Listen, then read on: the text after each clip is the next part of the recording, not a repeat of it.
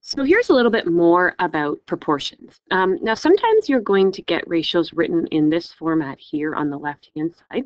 Whenever you see something written like the one on the left-hand side, I would always recommend that you turn it into a fraction before you do anything else. It's much easier to see the relationship between the numbers when it's written as a fraction.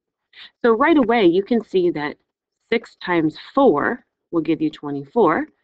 So to get x, you need to do 3 times 4, and you will get 12. Likewise, you're going to see here that 4 times 4 gives you 16. So 2 times 4 will give you 8. This one's a little bit different.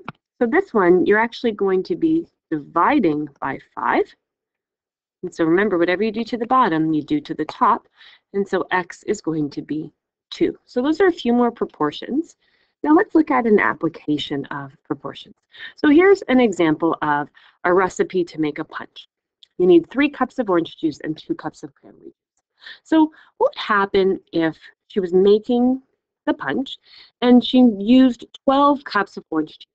How many cups of cranberry juice do you think she should use? Well, we could set up a proportion. Remember, to set up a proportion, we essentially have empty boxes that we need to fill in. Really important that you consider, is this a part-to-part ratio or a part-to-whole ratio? Because we're comparing juice and juice, this is going to be a part-to-part ratio. So we would say 3 cups orange juice and 2 cups cranberry juice. So remember, this was orange juice and this was cranberry juice. So where are we going to put the 12 cups of orange juice? So that's going to go on top because the orange juice is on top. And we're going to put X on the bottom. Then we can look at the numbers and we notice that 3 times 4 will give me 12. So 2 times 4 will give me 8. So you would need 8 cups of cranberry juice.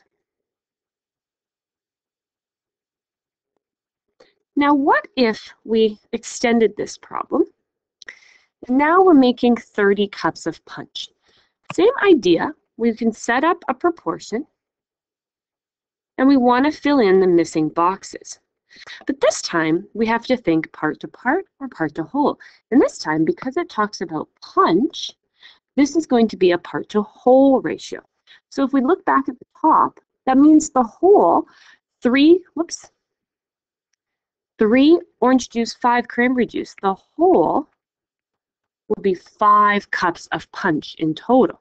So when we set up a part to whole ratio, we either use 3 over 5 or 2 over 5. And it doesn't actually matter because we're going to be solving for both types of juice. So in this case, I'm going to solve for orange juice. This is punch on the bottom. So I have to put 30 on the bottom because that's where punch goes. And the X goes on top.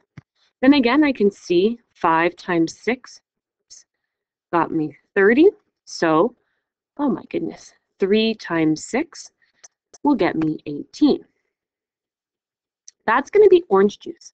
Now to get cranberry juice, I can set up another proportion and use 2 over 5, or I can just say 30 cups of punch minus 18 cups of orange juice will leave me with 12 cups of cranberry.